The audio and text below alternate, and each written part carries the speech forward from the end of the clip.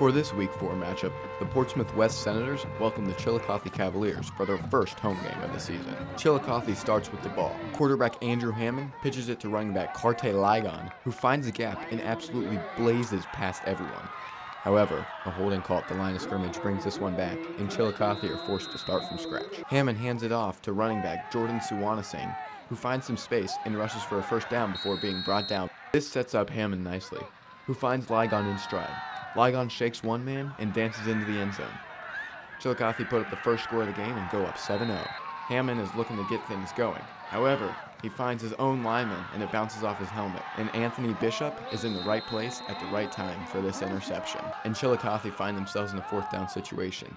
And Ligon punches it through. Sweeney wastes no time making his way to the end zone to add on to Chillicothe's lead.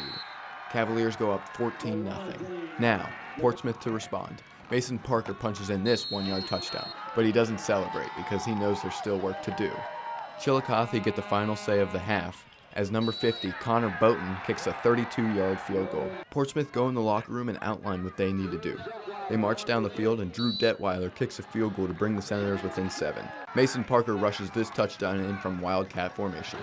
Originally, the Senators were going to kick the PAT, but a flag moved into the 1-yard line, and Parker punched in the 2-point conversion to put the Senators ahead for the first time all game.